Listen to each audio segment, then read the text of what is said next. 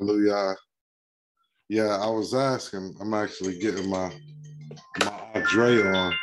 I got my actual script out tonight. I'm looking at the script. Normally, I'm just looking at the computer, but I've got my actual Bible out tonight, so I'm gonna be following along on my Bible, taking notes, and I wanted to make sure I went back because we touched on some stuff, so I could add those notes to my Bible. I think it's going to get heavy tonight. Hallelujah. Ain't nothing, I'm old school like that too, Aki. Like I always had the scriptures up on the screen as well, but I just don't feel right without a physical book in front of me. Plus I take notes in the Bible, so I need to be able to write into it. You know what I mean? So hallelujah. Yeah, like this Bible I have here, man, I'd be lost if I lost this, any Bible, but this particular one, I would be lost because it's full of notes that I haven't been able to transfer to other places. And I'm one of them people to where I just hate when I forget a point. But we did this last time. We stopped at chapter 15, and it was after, the fallen angels have done what they did. Enoch is starting to travel through the heavens in a vision. It's key that we remember that as this starts, he's just having visions of the heavens. He has not been what we would call translated, or even that concept hasn't come up yet. Keep that in mind. He's been to a kind of like a dark place. He's like in an in-between place where he's talked to the fallen angels. They know the judgment has come from Yah, and they've asked him to pray. And we read through Abiyah responding to him, to them, in verse 15 or in chapter 15. And I believe chapter 16 is a continuation of that, even though we stopped here. I thought 15 was the end of it. So I'm going to read 15 to start. This is Abiyah's response to Enoch for the fallen angels asking him to pray once again. It says, let me make this a little bigger for y'all. I'm sorry. There we go. But he raised me up and said to me with his voice, Enoch or Hanok, I heard, do not fear, Hanok, righteous man, scribe of righteousness. Come near to me and hear my voice, and tell the watchers of Shemaim on whose behalf you have been sent to intercede. That's just a heavy statement to even think about it. The watchers needed a man to go intercede. Like, that's just beyond my comprehension. It is meet for you that you intercede on behalf of man. So the first thing Yah says is, y'all out of order even for that. You got the nerve to send a man to intercede, and you down there playing like me, and you supposed to be interceding on their behalf, right? And not man on your behalf. For what reason have you abandoned the high, holy, and eternal Shemaim, and slept with women, and defiled yourselves with the daughters of the people, taking wives, acting like the children of Arets, and begetting Nephilim, or giant sons? Surely you used to be Kodesh, Ruachul, the living ones, possessing eternal life. But now you have defiled yourselves with women, and with the blood of the flesh begotten children. You have lusted with the blood of the people, like them producing blood and flesh, which die and perish. On that account, I have given you wives in order that seeds might be sown upon them and children born by them. And children born by them, which is an interesting concept because I kind of seen that last week and I never thought about that. Did the giants actually have children? That's something that's beyond me. I never really thought about that. So that the deeds that are done upon the earth will not be withheld from you. Indeed, you were of the Ruach, having eternal life and immortal, and all the generations of the world. That is why formerly I did not make wives for you, for the dwelling of the spiritual beings of Shemaim is Shemaim. You didn't need children because you don't die. I gave man children to further his lineage and to pass down the knowledge from generation to generation to get better because they pass away. And this is how I'm allowing them, in a sense, to be eternal, because man was originally created eternal, right? So I've done that. So even though he through sin, he'll die now, The closest he'll get to being eternal is he gets to pass his lineage down to a seed, right? But you didn't need that because you were eternal. You still of the heavenly order, for lack of a better word. And Abiyah also let it be known, I allowed you to do that. And, you know, it's scriptures that talk about Abiyah leaving us to our own heart, our own decisions. And a lot of times it's like, don't do that, Abiyah, because we understand that the heart is wicked and so on and so forth. So that's actually fulfilling things that we know in scripture, different principles that Abiyah have. I'll leave you to your own mind then. But typically when he says that, matter of fact, I can't think of no other time in scripture, whenever you've seen Abiyah say that, it's typically a bad thing to be left to your own thoughts and your own decisions. And it shows that even the angels, when I do that, you're going to err. But now the giants who are born from the union of the spirits and the flesh shall be called evil spirits upon the earth, because their dwelling shall be upon the earth and inside the earth. Interesting. Evil ruachs have come out of their bodies, because from the day that they were created from the holy ones, they became the watchers. Their first origin is a spiritual foundation. They will become evil upon the earth and shall be called evil spirits. The dwelling of the spiritual beings of Shemaim is Shemaim, but the dwelling of the ruachs of Arets, which are born upon Arets, is in Arets. The spirits of the giants oppress each other. They will corrupt, fall, be excited, and fall upon the earth and cause sorrow. They eat no food, nor become thirsty, nor find obstacles. And these ruachs shall rise up against the children of the people and against the women, because they have proceeded forth from them. And then chapter 16 is a continuation of that. Abiyah says, from the days of the slaughter and destruction, and the death of the giants and the spiritual beings of the ruach and the flesh, from which they have proceeded forth, which will corrupt without incurring judgment, they will corrupt until the day of the great conclusion. So he's saying these spirits of these giants that y'all having, because they're not of heaven and they really not of earth, they're going to become the demons. I'm going to force them to roam the earth, and they're going to trick people, and they're going to be doing all kind of wickedness. And I'm once again going to allow them that, because they're going to be judged with you in the end, right? And he's telling them they're going to do that until the great conclusion. They're going to be here until the end, right? I think that's important, because we always hear people now say, you know, this is a demon and a demon on him, and I'm praying these demons off. Now we understand who these demons are. These demons are the ruachs of the giants that were born between humans and heavenly beings that Abiyah has forced to roam the earth without rest, without peace, until the very end, right? Until the great age is consummated, until everything is concluded upon the watchers and the wicked ones.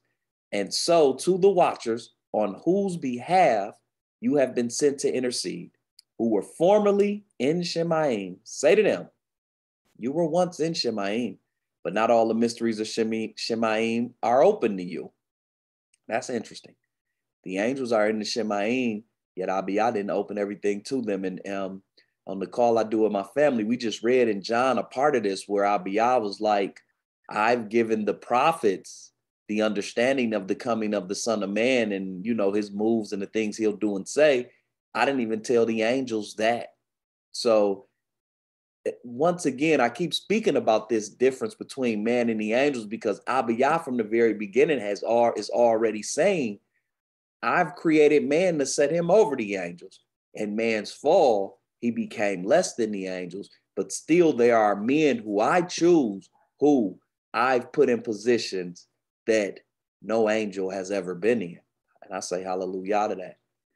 You were once in Shemaim, but not all the mysteries of Shemaim are open to you. And you only know the rejected mysteries. Interesting. Those ones you have broadcast to the women. And we went through that 2 weeks ago, how they taught weapons of war and the cutting of roots. And I don't even remember everything they taught, but they taught astrology, different sciences, alchemy.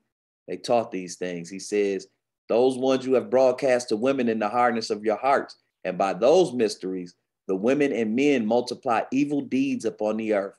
Tell them, therefore, it's a powerful statement for Abiyah to tell you that. Can you imagine? No, I'm not going to ask you to imagine. Akifa had me imagining these terrifying things, but the thought of Abiyah personally telling you, you will never find peace, that's so scary. But I stop right there. Hallelujah. If there's any questions or comments about Abiyah's response to Enoch to go and tell the fallen angels, go ahead, Lauren. It's amazing about his response. It's just sad, really. I mean, it's sad, but at the end of the day, you already know that that division is there. And when we see the children of Hasatan, they have nowhere to go. They have nowhere to go. They're stuck here, and they're stuck here with man. And it makes you think of Luke when you see Hamashiach sitting there casting out the demons. And these people are sick with infirmities when Yahushua come on the scene. And they are so sick, and you have the man that's driven, that's cutting himself. But listen to all those key things: cutting yourself, having a love for, just wickedness. Every person that had an infirmity, yes, we know is tied to the demons. But the evil ruachs that were sent out, we see them traces, just like my sister Mira had just pointed out. You see their children later on within the earth. And she had mentioned basically like, hey, they are the children, which they are. And the children, you see that Joshua, he's there with the children of Israel. They're pushing these people out. Y'all's telling them constantly, these people are not, get rid of them. Do not be friends with them. They will become a snare unto you. And I do believe that the people that they spoke of was not people. I mean, personally, that's what I believe. I believe that they were people, but they were descendants of not just something of earth, but of something mixed with evil and spirit. And by them being upon the earth, they had to go. And do I believe that they survived? Do I believe the DNA is here today? Yes. I would say it with a straight face, yes. And when someone be like, well, do you believe that they were stomped out completely? No. And I want to know how everybody else felt about that as well. Because the spirits that we have today, yes, they are around. Yes, they do possess people. But some of these people, I do believe, are the direct descendants of some of them that we didn't, that was not completely killed out or wiped out off the land. Hallelujah. Now, and you're right, Akyard, makeup as well, they taught, which is something that people lust after, right? When you see a woman with her makeup done nice, that's something that will, as my Akifa did a few weeks ago in his lesson, that's something that will drive a person's desire just because of the beautifying of a person's face. You get lust from that type of thing as well. When it comes to the children of the demons. So now there's a story in the Testament of Solomon. I'm not going to pull that up because I got a feeling we're going to end up reading through that maybe when we finish this, because a lot of it kind of ties to this. But Solomon's talking to a demon, and one of the demons told him that he could turn himself into a man and that he was knocking up daughters of men. And he went so far as to say that when they would bear his children, because their bodies wasn't fit for it, that it would kill them. He told Solomon that, like, women have died having my children. So, yes, could some of the giants be like pregnancies from these evil spirits? And I stutter when I say it because it's just an idea that's beyond me. Possibly. I also think there's other ways where some of the giants on this planet, like I said, I believe that some of them have the Canaanite DNA. And the reason I believe that is because Canaan is a son of Noah's wife. And she was, I know in some of the other books, they say she was like 500-600 years old as well at the flood. And I believe that her DNA, having been fully grown pre-flood, that DNA could possibly still produce a giant post-flood, because I believe that Noah and his wife were bigger than Shem Ham and Japheth, because they were all 100 years or less at the time of the flood, which in terms of the flood and people living to be 900 years old, 100 years old, as hard as it is to believe in our day and time, pre-flood to be 100 years old, you're like a teenager. You're like a baby. A lot of people believe the Rockefellers and Morgans and some of those families are of Canaanite DNA. Aki, I agree. So it's multiple ways that I believe giants, and this is I usually don't give my opinion, but this is one opinion that I'll give tonight. There's multiple ways that giants could be on the planet today, but I agree with everything that's been said so far, and I think that's one of the great mysteries, you know, because Scripture Abiyah says that I killed everything that walked upon the earth. Now, it's understood that the fallen angels can perch in the firmament. So the ones who wasn't, because we also realized in going through so far, every fallen angel didn't partake in this with these women. So the ones who didn't, they probably were perched in the firmament watching this happen. But the giants couldn't do that. And it says that everything that walked on the earth and breathed air died. So that's one of those great mysteries. You know, like I say, I gave my opinion. I'm not standing on that. I'm open for all opinions. But there are multiple ways, you know, there's multiple thought processes to how these giants got here. And I'm open to any of them, actually. I don't have a firm grip. I just have a belief. Koti, Lauren, and Yahakana. I'll make it quick. All right, so we go to, let's see here. You know, like when I was a kid, you hear all these scary stories, especially in the South. They always got a story for you, especially all the elders. They always got some crazy story. And I never forget my grandmother. She was somewhat like Indian. So she told a story about, you know, how the Indians was here with their tribes. And she said, you know, when people would come up and they was from other tribes, they say, show me your hands, show me your feet. And they'd be like, why am I showing you my hands and showing you my feet? They'd be like, you're not human. If they did not show their hands or their feet, they'll brush them out easy. They'd be like, no, you can't come in here. And I used to laugh, like, what does that mean? You know, and my mom was like, because some people, when you see the deformity of the 6 fingers and the 6 toes, my grandmother told me that. And she said, when you really look at it, it's like a mark. And I was like, well, why would you say that? Go to 2 Samuel 21, verse 20. And it says, and there was just yet a battle in Gath, where was a man of great stature that had on every hand 6 fingers and on every foot 6 toes, 24 in number. And he also was born to the giants. Now today, fast forward, you can go on Google, just put 6 fingers and 6 toes. It's in every race. Holly Berry got 6 toes. You have Oprah, she got 6. Oh. And it's funny because it's a tag, it's almost like a stamp. And then when you go to 1 Chronicles chapter 20, verse 6, he said, and yet again, there was a war in Gath, and there was a man great stature whose fingers and toes was 4 and 20, 24. 6 on each hand, 6 on each foot. If you just hit Google real quick, put 6 fingers, 6 toes, you can put for any, you can even put for people in high stature, people in lower stature. They're out here by the numbers, and they're in every race. They're in Black. Every group has one, at least a few people with 6 fingers and 6 toes. And to me, I've always looked at that as being almost like a stamp in their DNA. Hallelujah. I have a friend who has 6 toes. I definitely know what you mean. And it's like it jumped generations, different, like every other generation, and the men in their family, they'll have a 6 toe. So it's definitely around. I go to show you how these DNAs done been mixed as well. That also goes to show why, you know, I would speak about certain lineages, and you just have to be careful with who you're dealing with, you know, because you don't want to be mixed into one of these DNAs,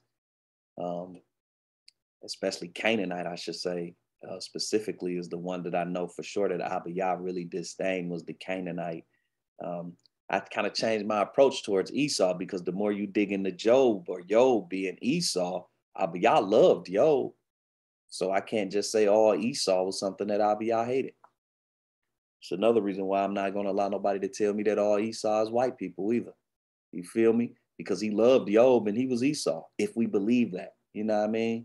But when it comes to a Canaanite, I can't think of any Canaanite in scripture that Abiyah ever had any love for. It was always kill all of them. So, you know, these are just the things, you know, that I humbly say all that. I feel like those are the things that excite me, actually, because it just lets us know that, or I should say not us, because you all may know this, but it humbles me and always lets me know that there is always so much more to be learned in these scriptures. Never get complacent. And I say that to myself, but I say that to all of you as well. Never get complacent. It's on you, Yahakana. Oh, okay. Shalom, everybody. I just had a thought, and this is just a thought, just passing. As you were reading and you were talking about how the spirits would not be allowed to die, the spirits would become evil spirits on the earth. And I thought it made me think about something we read last week when, and I'm not sure if it was Mir or who it was that brought up the question about could spirits inhabit, would they take on different forms? Was it just people, or was it animals and that sort of thing? We had gotten into that. And then I thought about what you were saying about the ark. If the Father killed all of the giants, then all that would be left was evil spirits. And if an evil spirit, as you read in the Testament of Solomon, could take on the form of a human man, or to that point, could he have taken on the form of an animal as well? Because we know spirits can jump in anything, they can host anything. Is it possible that those evil ruachs jumped into some of those animals, and that's how they were able to come back on the earth? Just a thought. Shalom. I'm going to say no, they didn't jump in any of the animals on the ark, because I don't believe Abiyah would allow it. But with that being said, we know post-flood, they definitely could jump in animals, because Legion asked Yahushua to purposely put him in a pig. Right, exactly. I see you, Ak. So I'm going to just say no for the animals on the ark, because I believe Abiyah was making everything on there purposely. He was overseeing that everything there was Kodesh. But post-flood, without question, is possible. And it's like I say, once again, it's just one of those things. You know, it's just go to that. That's just another one of them things that let us know we still got a lot of studying to do. It's on you, Akifa. Facts. And there's a couple of things that has to be taken into consideration when we're trying to, figure out about giants, right? Because, literally the giant story can go two different ways, maybe three different ways of what they actually were. One is that their lifespan was capped at 500 years. And if you're taking the stance that, that happened in Genesis 6, and Noah's alive at that time, and we know that, from some of the extra biblical books, we know that Noah was younger than his wife. That means that his wife was already alive and she lived 500 years. So when is the culmination of that 500 years that, their lifespan was capped? That's number one. Number two, the Nephal, or the fallen ones, if I'm not mistaken, and I'm just going off the top of my head, they were bound for 70 generations, right? How long are we saying those 70 generations were? And, it's possible with the information. Now, what I will say may have made its way onto the ark was some of the information that was given by the Watchers to mankind. Information. And if we remember, when we first started reading Enoch, we talked about them being taught magic and spells and things of that nature. So you have to, weave all of this together, because it's very possible that these magical spells and incantations and cutting of roots and things that they were taught may make one's human body conducive to being able to have consummation from a ruachal being, right? And that information could have made it to Nimrod, because you start seeing, watcher-like activity happening around Nimrod. So there's a lot of different ways that this story could go. There's a lot of different ways that giants could have showed up post-flood. And all of those things have to be taken into consideration. I think a Jubilee speaks of a stone being left that had some of that information on it. So, I just wanted to throw those points out there. I agree. I totally agree. It's just one of them things. It's many ways that we could think of that got on the flood. And to your point about the cap of the 500. I don't even know if it was capped that high. I think they were more so asking, why can't our children grow to be that old? It might have been capped at 200, In the chat, they're talking about the wives of Noah's sons. The belief is the wives of Noah's sons were all daughters of Enoch, but I would have to dig deeper into that to say that for sure. Right. I may be mixing the Book of the Giants and with some of this, which is a completely different book. I think they intercede each other, if I'm not mistaken. They go hand in hand. All of these, the Book of Enoch, the Book of the Giants, they go hand in hand. Mm-hmm. True. I've never read the Book of the Giants. And to Mir's point, once again, I don't believe anything. I don't want to say corruptible, because man has been corruptible since the fall, but anything that was just outright wicked made it on the ark. And to Ox's point, I do believe that there were teachings of certain things that made it on there, and that kind of explains some of Ham's behavior when they come off. Because when you timeline the way Ham starts acting post-flood, it's within 5 years. Ham is already, if you timeline it up, I want to say it's within 7 years when Ham does what he does with his mother. It's not 100 years go by and everything was cool. It's immediately these demons, and plus you got the demons around reteaching certain things. So right. And if we take in a stance that Noah's wife was Nehemiah, I think I sent you the video on that one. And that's a whole nother can of worms. But and she was a daughter of Enoch as well. Right. Some believe, just to give you a brief, I think I sent you the video. Some believe that she may have been the mother to a lot of these, or to some of the important of these beings. So, maybe. And it's a whole layout for that. No, maybe. I mean, once she has the children with Ham, which would be Canaan, that DNA is present. So post-flood, I'm talking, I don't know if you're talking pre-flood, but post-flood, that opens that door. I mean, Goliath, I believe, and Og, them, if I'm not mistaken, those nations they were under were Canaanite nations, I believe. So, it's like I say, it's one of those things.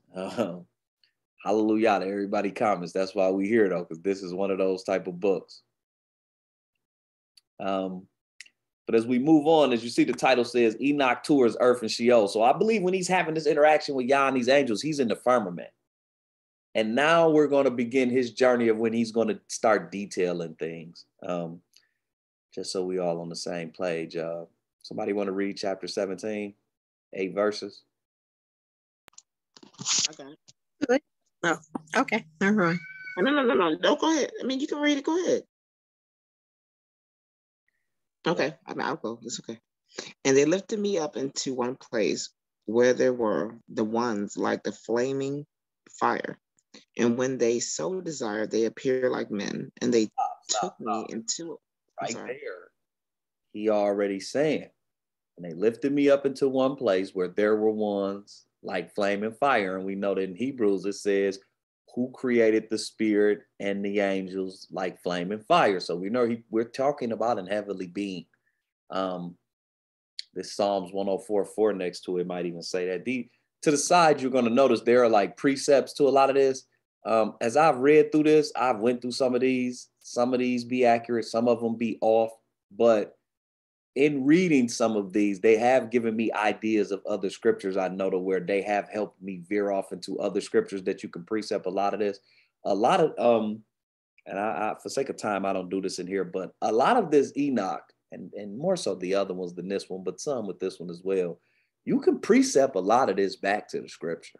But it's not always just as simple as a precept. Sometimes you have to define different things Hebraically for it to all fall together. So it's not a simple task. It's a worthy task if you have the time and if you choose to. But some of these scriptures next to these do apply to some things. And just what I'm saying about these flaming fires, these are heavenly beings. And he's saying, and when they so desire, they appear like men. So that kind of goes to the point of, as we get to going on, or I shouldn't even say heavenly, these are supernatural beings, I should say. Like a demon, although it has an earthly mother, it still would have a supernatural part to it because it's part heavenly being. But sorry to cut you off. Go ahead. No, you good. And they took me into a place of whirlwind. In the mountain, the top of its summit was reaching into heaven, and I saw chambers of light and thunder in the ultimate end of the depth, toward the place where the bow, the arrow, and the quiver, and the fiery sword, and all the lightning were. And they lifted me up into the waters of life, unto the occidental fire, which receives every setting of the sun. And I came to the river of fire, which flows like the water and empties itself unto the great sea in the direction of the west. And I saw all the great rivers and reached to the great darkness and went into the place where all flesh must walk cautiously. And I saw the mountains of the dark storms of the rainy season, and from where the waters of all the seas flow. And I saw the mouths of all the rivers of the earth and the mouth of the sea. Oh, he's been taken to a place. I'm assuming he's on the earth. It says, and they took me into a place of a whirlwind in the mountain. The top of its summit was reaching unto Shemaim. That's interesting. This is wherever this place is, it's not, they don't teach about this mountain in school, I'm going to say. And it says, I saw the chambers, right? The ultimate end of depth toward the place with the bow, the arrow, and their quiver and fiery sword, and all the lightnings are. So he's talking about, I assume here he's talking about storehouses where Yah calls for certain things to be released up on the earth. He can see it from the top of this mountain. He can see these places, right? He says he came to a river of fire, which empties into the great sea. That almost kind of reminds me of like a volcano or something, lava. And he's seeing it being emptied into the great sea in the direction of the west. I'm not exactly sure where he would be on our Reds at the time, so I don't exactly know where the west would be. Maybe one of you have a better idea. He said he reached the great darkness. It's almost like he's going down now, in the place where all flesh walk cautiously. And they also have these notes here at the bottom, and same difference. Some of the times these notes be on, some be off. But what I liked here on this note, it said, in agreement with the Greek. So remember we read, they said they believe that this was written in Hebrew, but there are Greek fragments of it as well. And it says in the Greek, it reads, where no flesh can walk.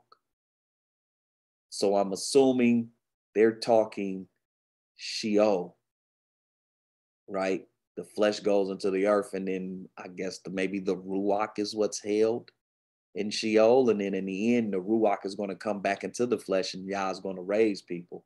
Is what I see as an idea here. I'm not, I haven't fleshed that out. That's just what I see as an idea. And I saw the mountains of the dark storms in the rainy seasons, and from where the waters of the seas flow. We know there's water under the earth. And I saw the mouths of all rivers of the earth and the mouth of the sea. So he's starting to detail his journey of the earth as he's going down into Sheol. Any questions or comments anybody want to add? I see you. What's this in the text? You and Lauren both put scriptures in the text. Go ahead. That's where it mentions the 500 years. Oh, okay. Okay. Yeah, and it may be different in each translation. Like one will say one thing, one will say another, but supposedly it's Enoch 10, 9 through 12. Okay.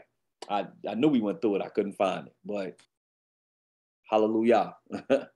500 years. And they were mad about that. And that makes sense though, because they like, you letting man live to be 900 while our kids came. And y'all like, I ain't letting your kids do nothing. But go ahead, Lauren. I see you put some scriptures in the text. You know I was coming. I'm all excited now. All right, so then it said, let me go back to verse 1. It said, and they lifted me up into one place. What's amazing about that, when we see the past prophets, Ezekiel, Jeremiah, Isaiah, they always say how the Father lifted me up on my feet. He took me to this place. And you can see the same thing that you see later on, where they are witnessing in their prophecies and in their parables about what they see. And you see it almost like scattered within all the prophets. And what I love about chapter 17, in this particular chapter, you can link it to all the prophets. Every one of them almost, because every one of them talked about the light, the thunder. Even when a prophet says he directed it under the whole heaven, his lightning into the ends of the earth. That's Job. And also Job said when he make a decree for the rain and a way for the lightning of the thunder. And he sent out his arrows and scattered them, lightning and discomfited them. That's 2 Samuel. So whenever they speaking, it's funny because Enoch definitely sees it. He sees exactly what they're speaking of. And you could tell they bore the same Ruach, because that Ruach was straight from the Shemaim that was ministering to all the prophets at once. And in Ezekiel chapter 1, verse 13, he said, and for the likeness of the living creatures, their appearance was like burning coals of fire, and like the appearance of lamps. It went up and down among the living creatures, and the fire was bright, and out of the fire went forth lightning. Ezekiel verse 14, he said, the living creatures ran and returned as the appearance of a flash of lightning. So fast. And then, even then, now let's drop it down to Daniel 10, verse 6. His body also was like a beryl, and his face as the appearance of lightning, and his eyes as lamps of fire, and his arms and his feet like in the color of polished brass. And the voice of his words was like the voice of multitude. And it is amazing because he goes in, even in Zechariah, you can keep going.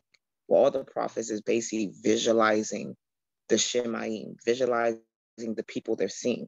And it all matches definitely in the book of Enoch to that chapter.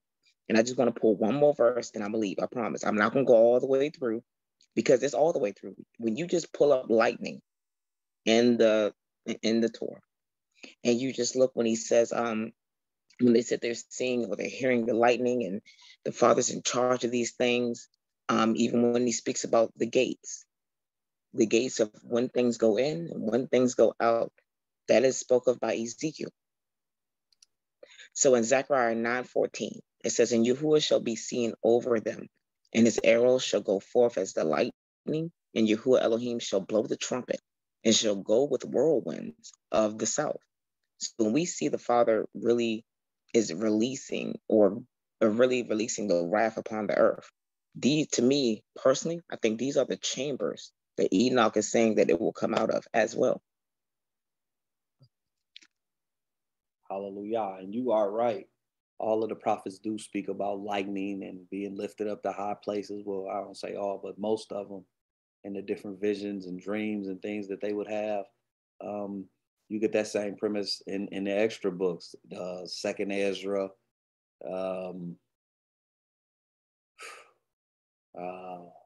There's so many, I didn't draw a blank, but that makes sense because we know, and I go to this a lot, the book of Jude, he tells us that Jude 14, verse 14, and Enoch also, the seventh from Adam, prophesied of these same. Behold, Yahuwah cometh with 10,000 of his saints, or the master, really, he's talking about Yahushua, but Enoch prophesied. So, and we know a prophecy is the planting of the seed or the opening up of some knowledge through the Ruach from Yah. So there's no difference between the prophets or Enoch in even in the terminology, as you see that these visions, these understandings, these things that's happening, they always have to come from Abba Yah. So hallelujah. Mir, I seen you. Don't run. We got you here now. You done learn the secret handshake. I know. I'm trying to give it up. I have a question. Well, I had a question, but so in 17:6, my Enoch was a little bit different, but it says that they came to this great river, and that is a place where no flesh can walk. On yours, it says where all flesh must walk cautiously, but then you said this might be Sheol. So my question is it safe to assume, well, we know that once we die, we lose this body, right? The body returns to the dirt and the soul goes to the holding place or whatever. But I'm assuming that in that spirit realm, people can still recognize each other, even without a body. True. And the reason I came to this conclusion is because of the rich man and Lazarus. He was like, hey, send Lazarus over here. You know what I'm saying? So he clearly recognized Lazarus. And, Yeshua was like, that's not happening. But so it's just like reading Enoch, it just opens more questions than answers, really, because it's kind of like we've never been to that realm. So it's kind of hard to imagine, how do you recognize someone who doesn't have a body, because that's how we recognize each other on this earth plane.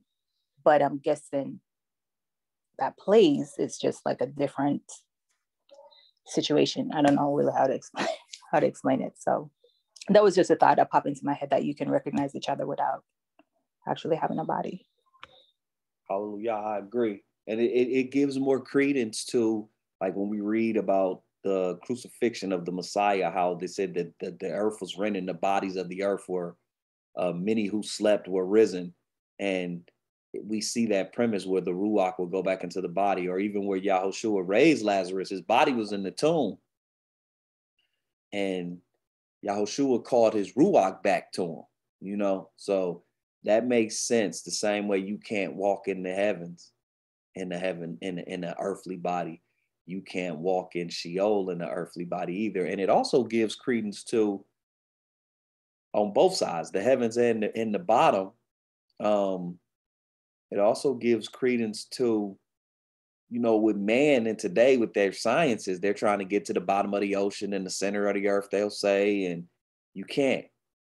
Just like they say they've been to the moon. I was just reading an article. They said they sent some satellite to the sun. And I think we're going to get to that in this book. The sun, it says, is like the 4th, 5th level of heaven. So how could that satellite get to the sun?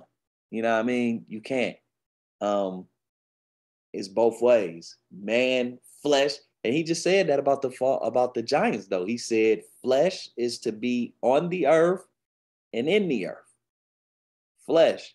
The Ruach, we always have to remember, is Yah's. It goes to a place where flesh can't go. I mean, flesh is Yah's too, but the Ruach has to come back to him. Yeah, and it reminded me of a lesson you did. I don't remember the extra book that you used when it talked about Hamashiach, and when he went into Sheol to, minister to the ones that are there or were there, and they wouldn't have had bodies, like David and all their ancestors that had died before, but they recognized each other because they were talking to each other. You know what I'm saying? So it's just something that I don't think we'll understand in this. But what just popped into my mind is kind of like when you're sleeping, or when you're dreaming, it's like you're in the dream realm. Your body, your physical body is in your bed, but you can recognize people, but they're not there. You see what I'm saying? Like you see them like having a body. You can recognize your mom, your kids, whomever, but those people aren't literally there. Their bodies are where their bodies are. So I'm thinking maybe that's how it is in the spirit realm, where your spirit is there, but your body is somewhere else. That just popped into my head as I was talking. No, hallelujah. I agree. And in that reading, we were talking about the 3 days and 3 nights in Sheol, or what, for lack of a better word, that Yahushua upon death would do. And when he went there, it was Adam and all those people. And Adam knew Seth and Shawah. You know, everybody were born in different generations, so everybody might not have knew everybody. Right? True indeed, Aki. But the people who were born in the generations around who knew each other, yes. Now I can't explain how that is. That's another one of those things. But somehow, you can people recognize each other when there's just their ruach in these places. So I can't explain that, but I do agree with that thought. It's on you, Akifa. But it's because our mind can't comprehend it. Right, I can't. So the problem is when we think ruach, we think spirit, and we think unseen. So I put in the chat. I believe this was 2 Corinthians.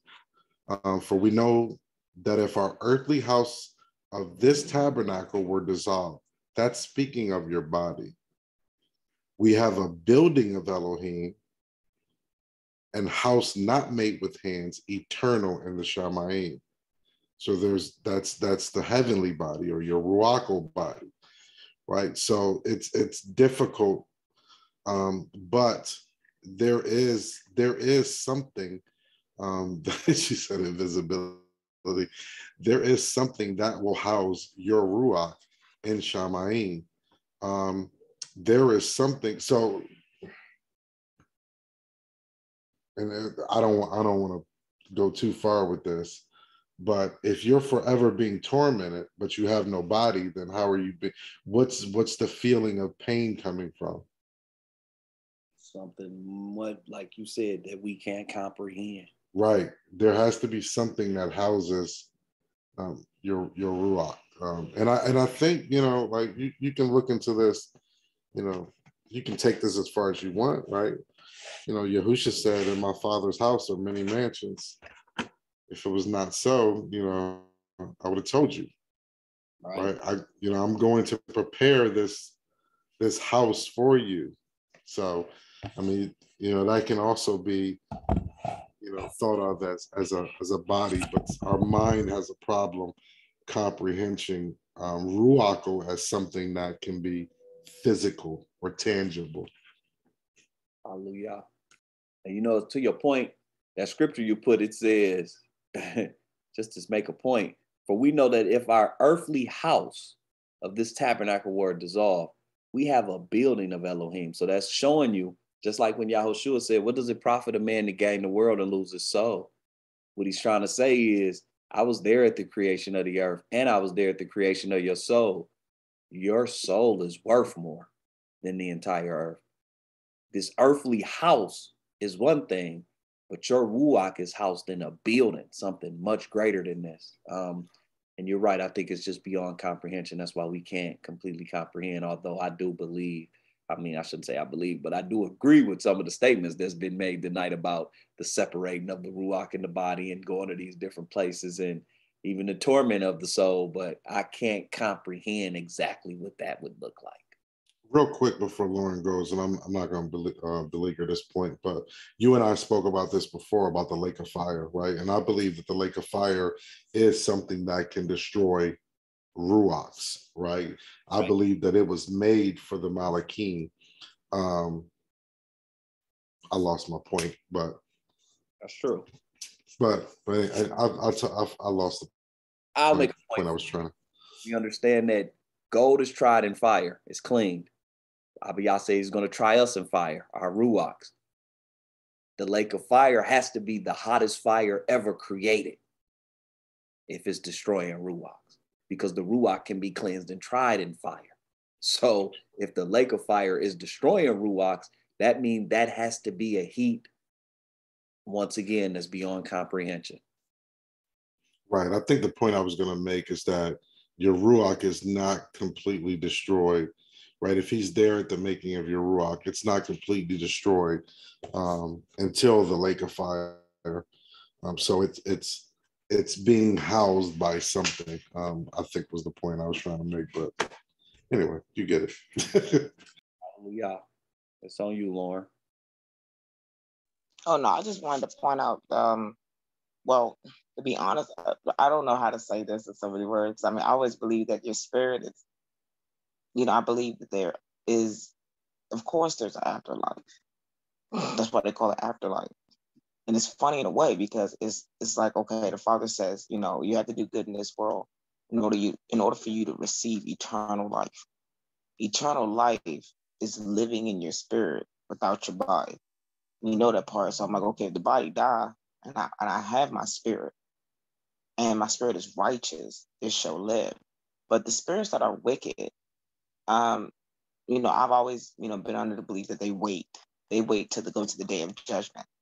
And I've always had that belief because of Luke chapter 16, because it says in Luke, when he talked about the beggar, in Luke chapter 16, verse 21, he said, and desiring to be fed with the crumbs, which fell from the rich man's table. Moreover, the dogs came and licked his sores. And it came to pass that the beggar died and was carried by the angels into Abraham's bosom. The rich man also died and was buried. And in hell, he lifted up his eyes. So he saw something. You can see, because he lifted up his eyes and he's being in torment and seeth Abraham from afar off and Lazarus in his bosom. So it has to be a figure of him in order for him to know that's Abraham and know that that's the same beggar that was just begging you. God. You have to see that. So you see them, you're like, okay, so he noticed them. So you can see that even in hell, they can look up. He lifted up his eyes. And it's funny, he says that, but it says, let's keep going. In verse 24, he said, he cried and said, Father Abraham, have mercy on me and send Lazarus that he may dip the tip of his finger in water and cool my tongue. For I am tormented in this flame. And it reminded me of the demons and the spirits, how they have no food and no water. It's almost like we're thrown down there with them. It's almost like he becomes an evil rock. He's wicked. So then it keeps going. It says in verse 20 and 25, but Abraham says, son, remember that thou in thy lifetime receivest thy good things, and likewise Lazarus evil things.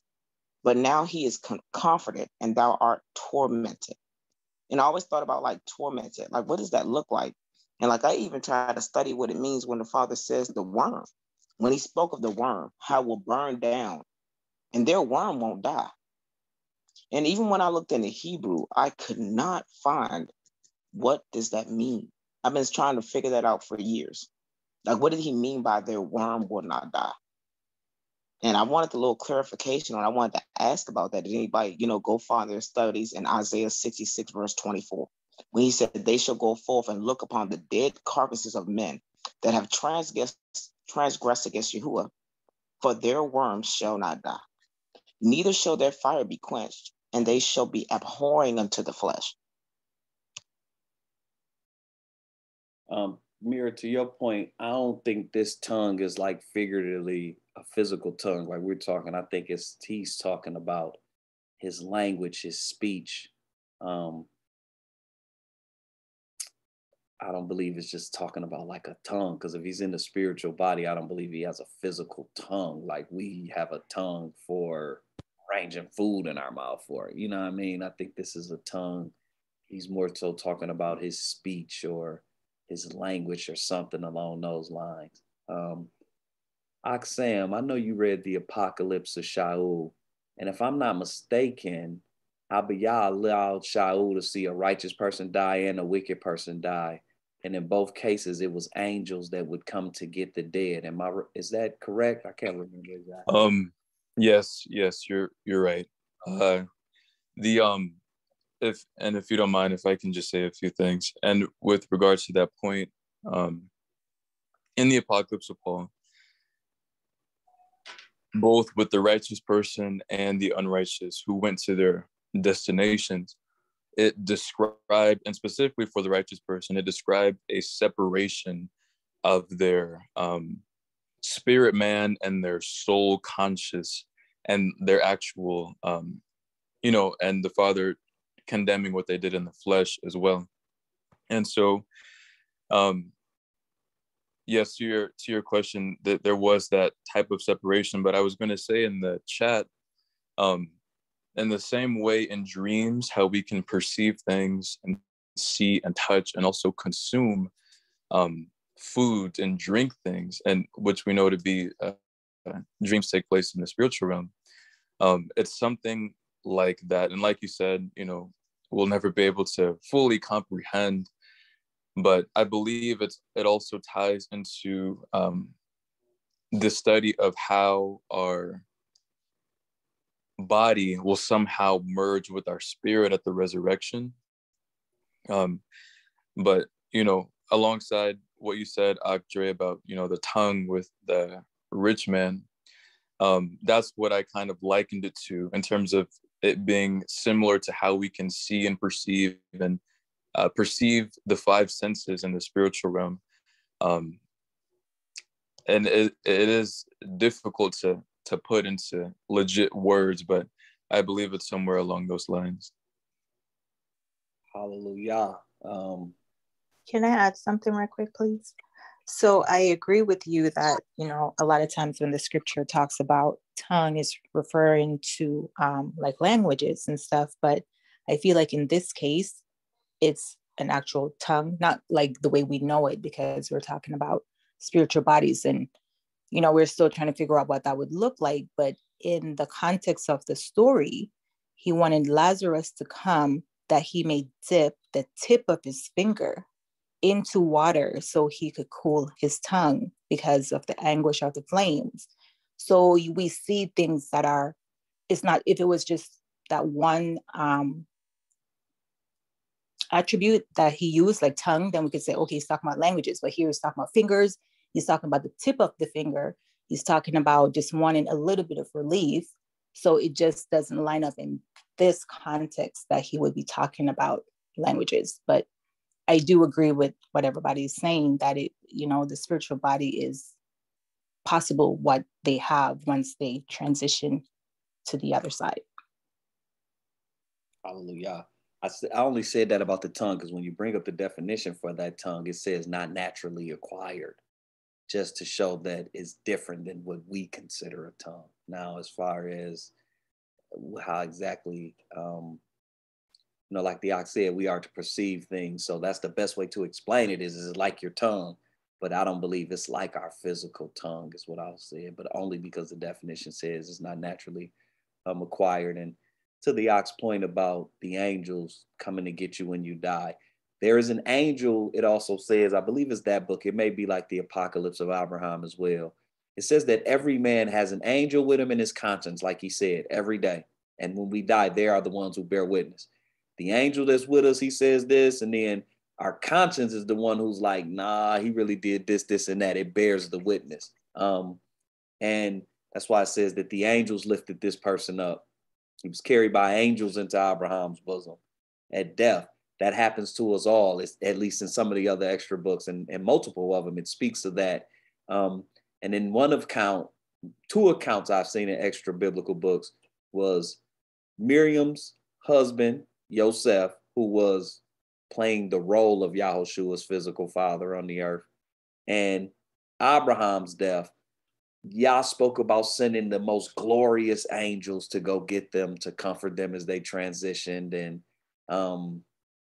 just to give a precept to angels escorting you into this place where in the Enoch, as we're discussing, no flesh can walk, and in their cases, those angels were escorting them to paradise to wait, because that's what Yahushua did. When he died, every man went to Sheol to wait.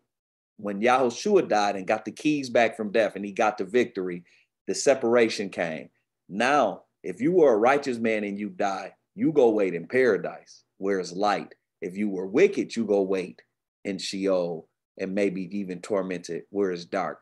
And the time of Lazarus and them and all of them before Yahushua died, everybody wanted to wait in the Sheol. And based off how you lived your life, determined if you were tormented or not when you waited. As that one says, he was tormented in whatever the finger is in the water for his tongue. Hallelujah. It's on you, Akifa. Toda, hop back to the Luke 16 for a second. I'm gonna try to make this make sense. All right. So what we have to understand is, and this is a difficult concept, but I'm gonna try to make it as plain as possible. The body is just a house. The Ruach is what controls everything. So in Luke 16:24, where he says, and he cried and said, Abba Abraham, have mercy on me and send Lazarus that he may dip the tip of his finger in water and cool my tongue, for I am tormented in this flame. Now, we have to remember that this place he's at, Abraham's bosom, it's a Kodesh place, a place that was crafted and created by the Most High. The body is not Kodesh. It can't be there. So why do we see this language of cool my tongue? I'm being tormented, even though common sense tells us that he has no body. It's because those thoughts of the cooling of his tongue and being tormented are hard-coded in his ruach. So here's a even simpler way to do it. We got to stop thinking of things like you do something, right? And someone comes to, they look at your computer and they say, hey, your computer is beat up and it's ugly. The computer or the computer that you see is not the information. The hard drive that's inside of it is the information. So our bodies they're that computer housing, but all of the information, all of the feelings, even the brain function, all of that stuff is hard-coded in the hard drive. So the reason the language is like this is because it's being told to who people who think fleshly. We think flesh first and then ruach second. The Most High thinks, the Most High operates on ruach first. Flesh is secondary. When you appear before him, you don't necessarily have to appear in the flesh. It's so deep that you may think you're in the flesh, and the Most High is only seeing your ruach. If you can understand that concept, then all of this will make sense. Hopefully that made sense. But Toda Aki. And some Aksam said too, it's like a dream. When we're in the dream, I had a dream recently where I've never been to Egypt in real life, yet I had a dream just talking about how you perceive things in a dream state, which is like a ruachal state. I had a dream where I was standing amongst a military and it was rank and file. It was just, as far as I could see, it was military standing in line. And in the dream, I'm saying to myself, how did I get to Egypt? I didn't see the pyramids or nothing in the dream, yet I could perceive that for some reason I was in Egypt, looking at this army preparing for war. And that's just a part of the dream. It was a wild dream, actually. But like in the ruachal state, you perceive things, right, in a way. And in our mind, in our flesh, we have to reconcile that perception in a way. You know what I'm saying? So the way in our mind is like, okay, this is happening, and we can't explain it in a ruachal way because we don't know the true power of the ruach. We haven't been to the Shemaim. The fallen angels can see it and be like, no, that's such and such and such and such, which is why Abiyah is saying they're out of order, right? But we have to explain it in the only way we know how. And the only way we know how is in an earthly way. Right. It's literally like Matrix, right? Like we may be, I can see my hand and see my arm and I can live this life, but truly And honestly, I'm already at the judgment. Akpakat Yahoo and I had this conversation before. I believe that, so I've had, my mother passed away, my father passed away. I've had several, family members pass away. I believe that when you pass away, because it's a sleep, right? When you pass away, you are here 1 minute, right? And the next minute, you're immediately at the judgment. Probably. So when I pass away, and when I pass away, I go to the judgment, and all of you are already there as well. That's the way I see it. Hallelujah. Hallelujah. We got to move on. Enough about Sheol, man. Y'all, I don't know what it is about this Enoch reading, man. Y'all be turned up about Sheol in the lake of fire and all that. Y'all got to calm down with that, man.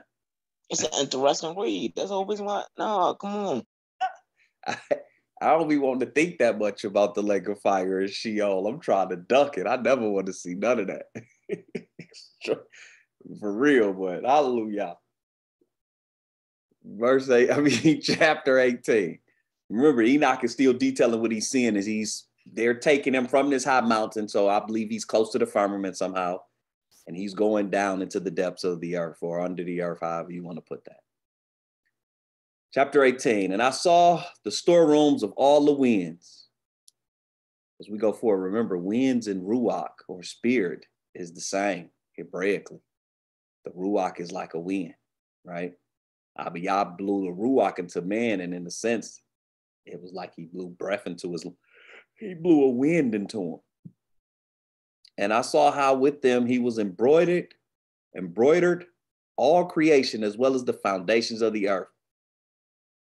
He's talking about wind. He's embroidered all creation as well as the foundations of the earth are embroidered in a wind or a ruach. And you'll get why I'm saying that. I read this yesterday, actually. I saw the cornerstone of the earth. I saw the four winds which bear the earth as well as the firmament of heaven. So I'm going to say this. We may read this one day in here if we ever make it through this, because at this rate, 105 chapters, we'll be in this next year at this time. But with that, I saw the four winds which bear the earth as well as the firmament of heaven. I don't believe those were winds. I believe these were spirits. These were angels. And I say that because when you read the third book of Enoch, when he has been translated and he's in the heavens detailing the angels, he talks about these pillars of the earth being really powerful angels that hold the earth up. So I preface that on that. I'm not going to bring that up. We may read through that one day, but I don't see this as just like the wind is holding up the earth. No, he's talking about four really powerful ruachs that's holding up the earth and the firmament. And he details this in his later books. I saw how the winds ride the heights of heaven and stand between heaven and earth. These are the very pillars of heaven. And in that book, he details these angels, which are really powerful. And he talks about how like all of the other angels in heaven are scared of them. And although they don't do nothing but stand there and hold up these things, he will talk about how all of these other angels, everything else in the Shemaim were scared of these certain angels, except for like Yahushua, the Ruach, and Abiyah. But like all of the rest of the angels would fear and tremble at these certain angels because of what they were doing. They were big. He would describe them as bigger than every other angel. Like, it's weird. The third book of Enoch is weird. I had to read it twice. The first time I read it, I had to put it down because I'm like, this is way beyond my pay grade. And then as I got better with the scriptures and I read it again, I slightly understood some of it more. I can't say I completely understood it. But these are the very pillars of heaven. I saw the winds which turn the heaven and cause the star to set. There's angels over mapping the stars, and there's angels over the stars being in order. There's angels over everything. Abiyah sits on the throne and he has these angels that he's telling to handle everything. So there's an angel over literal wind. There's an angel over the storehouse of lightning. There's an angel over the storehouse of snow. And then Abiyah says, send a blizzard through Chicago. And that angel opened that door and he let out as much snow as Abiyah said, and then he closed it back. So you get this picture better as you get to the third Enoch. I'm just breaking this down. So, just as an example of some of the things that he explained, any comments and all that I'm open to, because I'm not standing on that. I'm just showing that Enoch goes deeper into this at another time later. The sun as well as all the stars. There's an angel over the course of the sun, right? I saw the souls carried by the clouds. I saw the path of the angels and the ultimate end of the earth and the firmament of heaven above. He's on this mountain again, I'm assuming, looking into this. Remember, he isn't in heaven. This is telling us he has not went to the Shemaim yet. He's detailing this now. And I kept moving in the direction of the west, and it was flaming day and night toward the 7 mountains of precious stones, 3 toward the east and 3 toward the south. As for those toward the east, they were of colored stones, one of pearl stone, one of healing stone. And as for those toward the south, they were of red stone. The ones in the middle were pressing into Shemaim like the throne of Elohim. So as he's moving, he's seeing some really big mountains that he's saying these mountains, some of these mountains tops climb into the to the heavens. And once again, whether man knows where these are at and governments is hiding that, I can't say. But what I will say is, if they do know, they ain't teaching this in no science class. This almost kind of falls along the line of like, is the earth flat or not? They're not teaching that, which I don't even get what it benefits man to say that the earth is a globe or flat. Well, now that I said that, I just thought like it benefits them to say it's a globe. That way they don't have to teach all of this if they know it's there, but that's just a thought. The ones in the middle pressing into heaven like the throne of Elohim, which is of alabaster and whose summit is of sapphire. And we understand in Revelation when it talks about the throne room of Yah, sapphire is one of the colors that's present. And I saw a flaming fire, and I saw what was inside those mountains, a place beyond the great earth. So inside of these mountains, he said, is a place beyond what we know as earth, right? Where the heavens come together. And I saw a deep pit. So he's at, for sake of the flat earth believers, they talk about Antarctica as this ice sheet around the entire planet, right? Where he's at is he's where heaven and earth meet. And he's not going up though. As you see, he said, I saw a great pit. He's looking down into Sheol with heavenly fire on its pillars, right? True, Aki. With heavenly fire on its pillars. I saw inside them descending pillars of fire. Now, once again, we look at Sheol and it's the place of Hasatan and the spirits, and that's true. But as we go through other things, and you never know where we'll go next, but Abiyah has angels that he has also put over Sheol, right? Sheol isn't just a lawless place.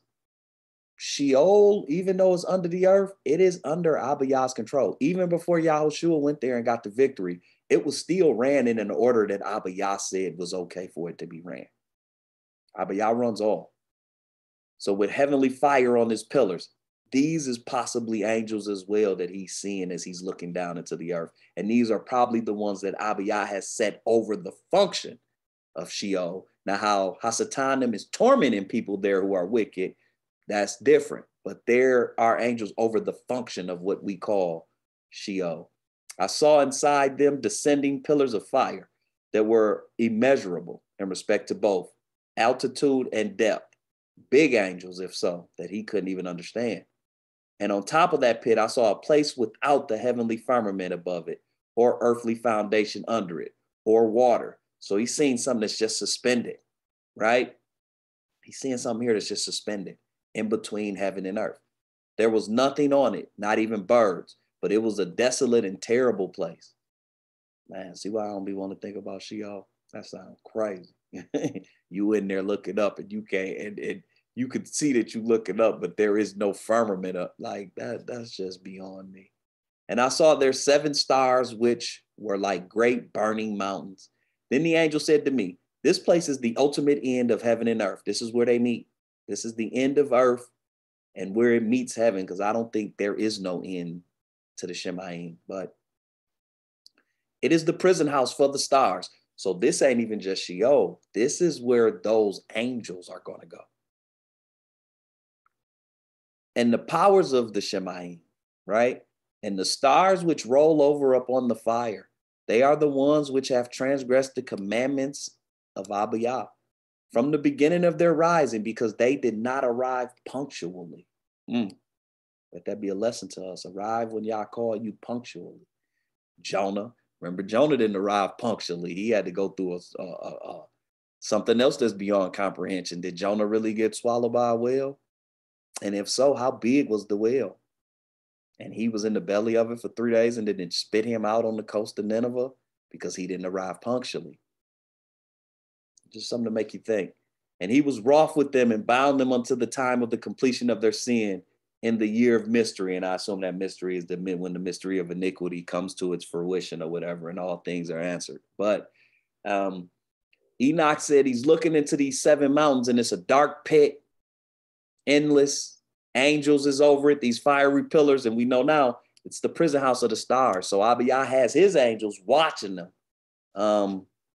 which is just beyond comprehension in general. But that's just kind of like a brief overview of what I kind of felt like I could understand. I'm not the end all be all on this, but any questions or comments on chapter 18? It's on you, Akifa. This appears to be describing a lake of fire, right? 11, and I saw a deep pit. That's speaking of that cauldron. Remember the cauldron we were talking about, right? With heavenly fire or fire from the Shamayim. You know, when we came out of Mitzrayim and the fire was first put on the altar, it is said that the Most High was the one who provided that fire for the altar. If you think about that, and you think about Aharon's 2 sons offering a strange fire, you know, you could kind of see why. But I also want to speak to your breakdown of the 4 winds, and it possibly being 4 ruachs.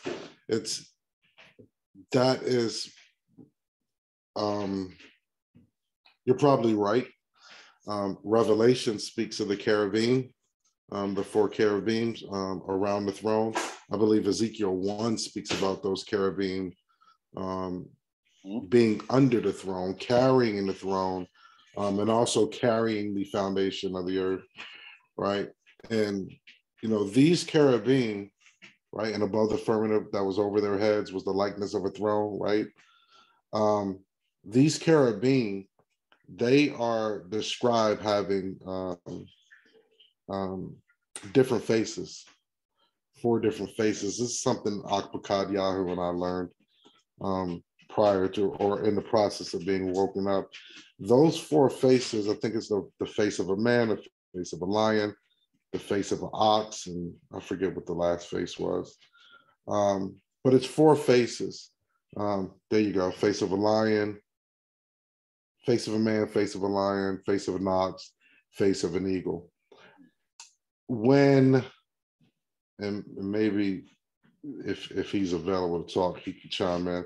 I can't remember if it's Leviticus or Numbers where the Hebrews were, the Most High was separating the Hebrews by camps, separating our people by camps. And the camps were separated by 3s, and each one of those camps had a leader tribe, right? So Yehuda was the leader of one. I believe Ephraim was the leader of another. Each one of those leaders had a signet, and those signets were each one of these things that we see on the face of the cherubim: a lion, an ox, a man, and an eagle. And when you look down on it, the way it's described is the same way it's described as the cherubim holding up the throne of Yah that we see here in Ezekiel 1:10. So I just say all of that to say that your assessment is probably correct. It's probably more than likely cherubim that's being spoken of, that's actually holding the earth and holding the pillars of Shemaim. So Torah. Aki, the thought of that, the deeper we get into this, the things that Abiyah lets us understand, like, just take ourselves outside of who we are now, who we used to be, who the world is, oblivious to these things, like scientists, like people in the world are trying to prove y'all wrong. And, we have an answer for everything, yet when you read things like this, it's like what we are living on is being held by beings.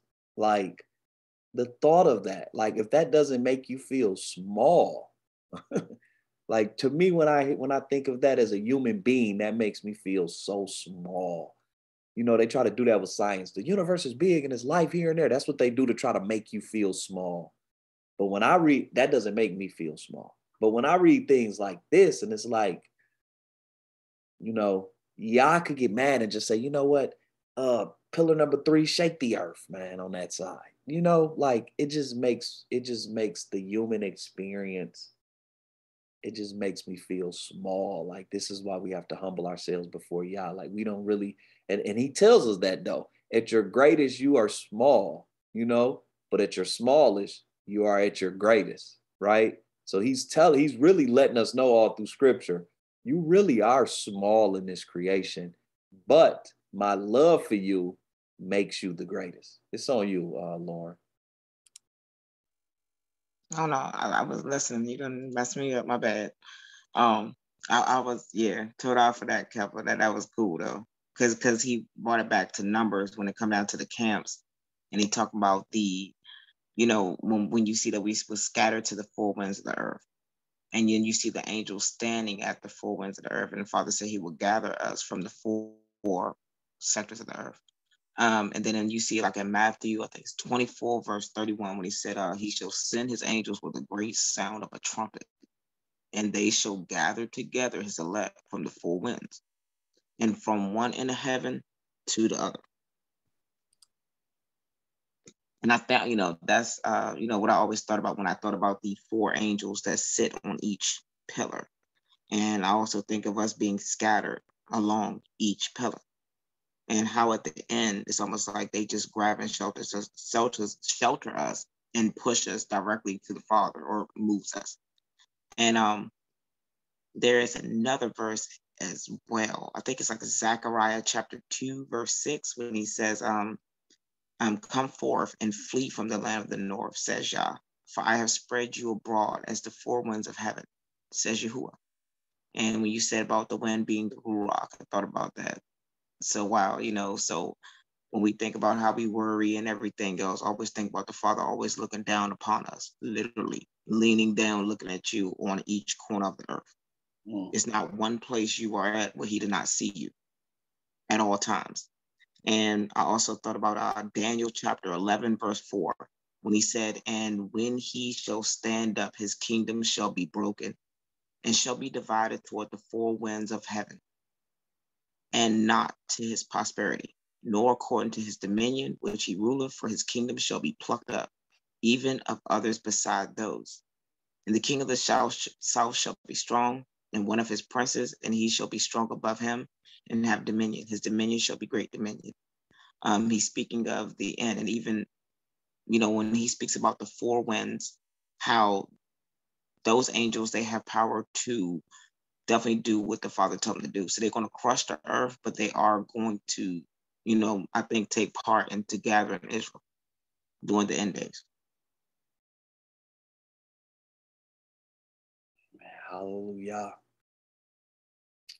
I don't have any comments about the rest of this. Like I say, that's why it's good we building in this together, because a lot of this is beyond me. I know DJ, you Ezekiel chapter 1 had been on your mind. I hope some of what we discussed kind of helps play into what you were seeking for in that. Because this, you got something you want to add?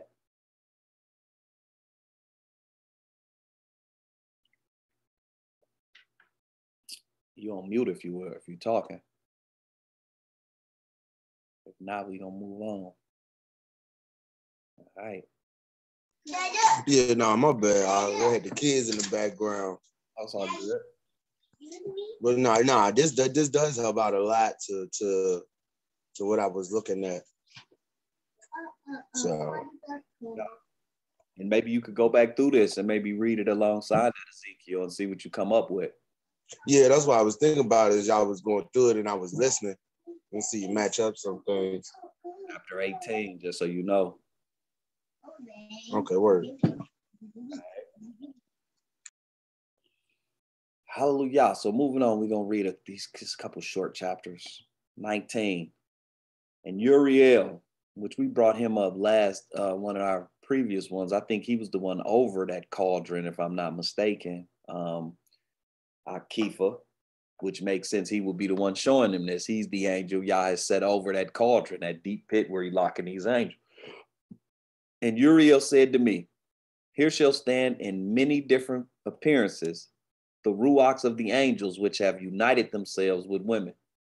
They have defiled the people and will lead them into error, so that they will offer sacrifices to the demons as unto the gods, until the great day of judgment in which they shall be judged till they are finished. Now look, Uriel is prophesying himself here, because that's what we got today. When people, prime example, Christmas is this Shabbat.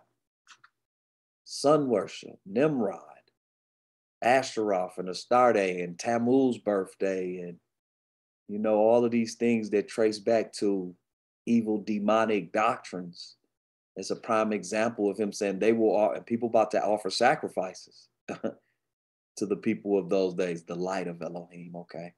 People about to offer sacrifices to those days and the demonic origins or evil origins, you know, non-Yah origins of those days. And he said that these ruachs, they have defiled people and will lead them into error, so that they will offer sacrifices to the demons as unto gods, unto the great day of judgment in which they shall be judged till they are finished.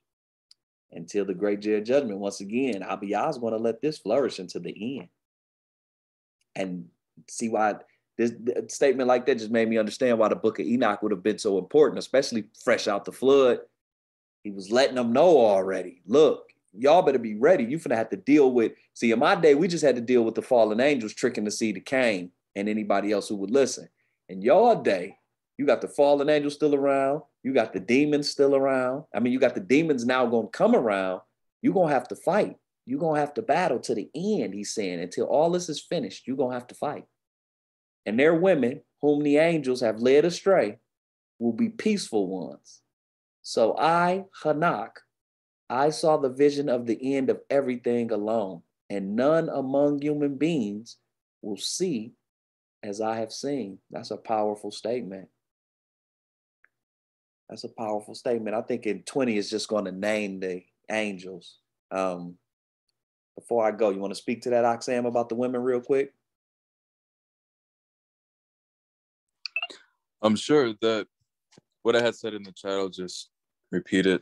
I said, where it says the women who have been led astray will become peaceful ones, it should say where it says in the footnotes there that it also says sirens and other translations. And, you know, that's what I had kind of wanted to allude to the last time I spoke about, I believe 2 weeks ago now, in regards to like Bigfoot, the Loch Ness monster, you know, other seemingly mythological creatures that humanity has glorified and worshipped throughout the ages. We know that they came from these types of origins. And the whole deal about, you know, sirens and mermaids, that topic in and of itself is related to the marine kingdom and those types of demonic entities that afflict men. And I believe that's also mentioned in the Testament of Solomon as well. The nature of those women who became sirens. I'm not too sure why it says peaceful ones, because I believe if this is not the Ethiopic version, either the Greek or whichever other one, most of them say sirens, like with the R.H. Charles translation.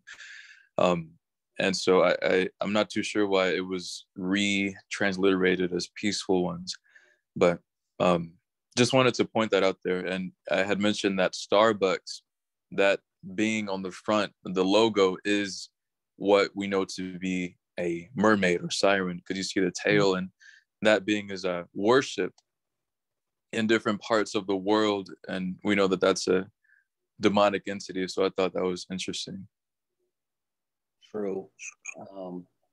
And strangely, when you speak about sirens, because that is what it says. I don't know why they would translate that there like that, but you are right. They are mermaids. And you think you got the Little Mermaid and all of these cuddly, cute movies that they pass on to kids, right?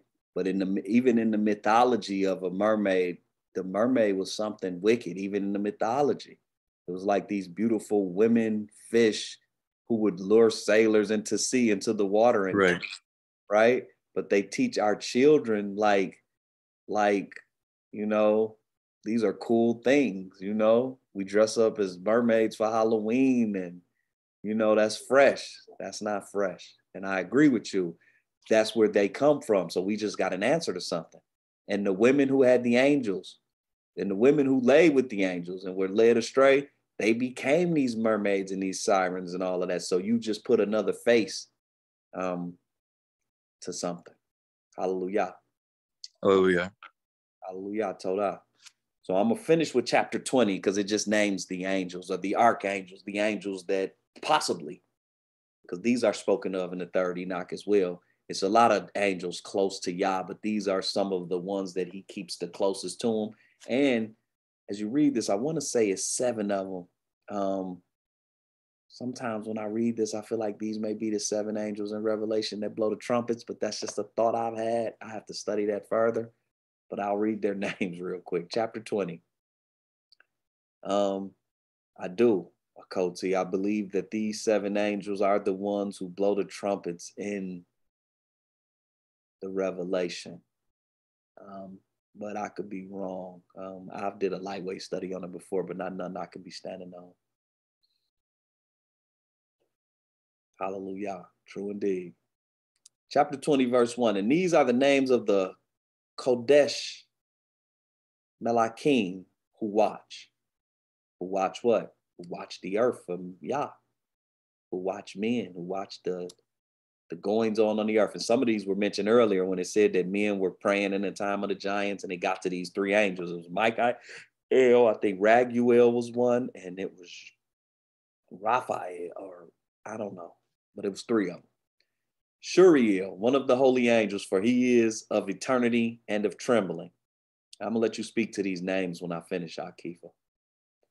Shuriel, one of the Kodesh Melachim, for he is of eternity and of trembling. Raphael, one of the holy angels, one of the Kodesh Melachim, for he is of the spirits of man.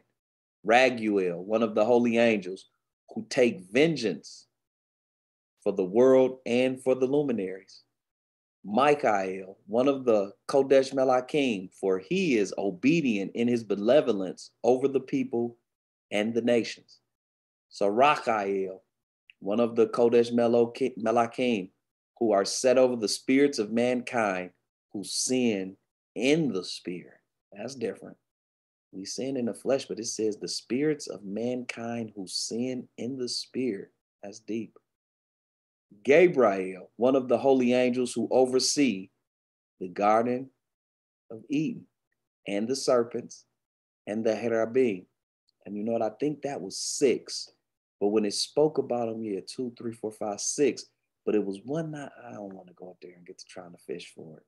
But when we talked about the cauldron and all of that, it was one other angel, and you all likened him to the one who holds the gate of Yah at the firmament, and you likened him to Idris Elba's character on the movie Thor, how he could see everything, and to get into what they were calling, I don't even remember what they were calling that realm, but you had to go through him. He controlled the gates through what they were calling the universe. But this angel, as we read earlier, he controlled the gates of the Shemaim, and we know his levels to the Shemaim. I believe he will be the 7th, and I do believe that these angels are the ones blowing the trumpets in Revelations. But do you want to speak to the names, Akifa? I see you have put some over here. Hold on. Yeah, I just always try to make sure I'm understanding their function, what their name means. So Thru means Prince of Elohim. Raphael means healing of Elohim, or Elohim heals. Raguel means friend of Elohim, or Elohim's friend. I'm trying to make sure I got all of them. Mikael means who is like Elohim. And I think it's Saraquel is the other one. Yeah. That Sarakiel means mercy of Elohim. And then, of course, Gabriel means hero of Elohim, or strong man of Elohim, or Elohim strength. Hallelujah. Any questions or comments as we close out on chapter 20? From anything that we discussed today, from Yah judging the angels when Enoch prayed, and when he starts to, the angels start to envision. Remember, he's in vision here. But as he's starting to journey, and he's starting at the top of what we would call earth, right? He's at the top of a high mountain when he starts, and he's descending downward. But he also describes what he can see upward at a time as well. You know, real quick before Makoti Lauren goes, it's funny that Gabriel means strength of Elohim, because Gabriel is always the one who brings the word of Elohim to man. So, you know, that word being the strength of Elohim. Interesting. You know, what was very interesting too about you saying that he is Gabriel is the strength or hero of Elohim. I think you said he is the one who brings the word of Elohim, man. And when you go to the New Testament, he is the one who came and told Miriam, "You're going to have the son of Elohim." Right. Which is the word of Elohim. He even declared the coming of the word of Elohim literally, right, to man. So that makes a lot of sense what you just said. It's on you, Lauren. Okay. Now I was thinking about what you said about, you know, the ones in Revelation, the one mentioned, and I tied it to Daniel, because when Daniel was talking about, he saw the watchers, and we see in chapter 20, in verse 1, we said, "These are the names of the angels who watch." You're one of the holy angels, and they give the names. So in Daniel chapter 4, verse 13, he said, "I saw the visions of my head upon my bed, and behold, a watcher and an holy one came down from heaven. He cried aloud, said, thus hew down the tree, cut off the branches, shake off the leaves, scatter his fruit, lest the beast get away from under it, and the fowls from his branches. Nevertheless, leave the stuff of his roots in the earth, even with a band of iron and brass, and tend the grass of the field, and let it be wet with the dew of heaven. Let his portion be with the beasts in the grass of the earth. Let his heart be changed from man's, and let a beast's heart be given unto him. Let 7 times pass over him." And then we go down to verse 17. "This matter is by the decree of the watchers, and the demand by the word of the holy ones, to the intent that the living may know that the Most High ruleth in the kingdom of men, and giveth to whomsoever he will, and setteth up over it the basis of men." And I thought about the watchers when he said, well, you know, one of the holy ones came down here, those who watch.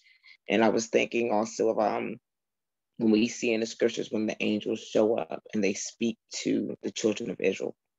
They come at certain times and they do the Father's, you know, will. And I always thought about like, okay, well, when we come out to the watchers, and I've also, you know, read Testament of Solomon too. And that's how you also see them over evil spirits as well. And I like the spirit of Saul, for instance. When the spirit of Yah had left Saul, spirit of wisdom, I do believe, or the spirit of Yah, it was an evil rock that was sunk directly to him. And then you see in the Testament of Solomon where you see the angel's name. And then you all of a sudden see right underneath each name how they are controlling these things. And then we learn here that Uriel, he was over clamor and terror. Raphael was one of the holy angels who is over the ruach of men. Raguel is one of the holy angels who inflicts punishment on the world and the luminaries. And then we see in the Testament of Solomon of that particular evil spirit saying, this is what I do. But then you see, well, who do you answer to? And then he says, I answer to Uriel. I answer to Raphael. I answer to Raguel. So I just wanted to point that out. That's all. Hallelujah. This Daniel. I found this verse. I had read this before, but it stuck out to me once again when I read the third book of Enoch, when he actually has been translated and he's detailing the angels and the Shemaim, because he breaks down these watchers and these holy ones. And it actually was a footnote that sent me to these verses, and I went and looked at it like, okay, so those are two different angels, two different classes of angels in the Shemaim. He had the watchers and he had the holy ones, and they come down. And what's interesting about these verses that you bring up here in Daniel is, if I'm not mistaken, and somebody could speak to this on the call, they're coming down. The tree they're hewing down is Nebuchadnezzar.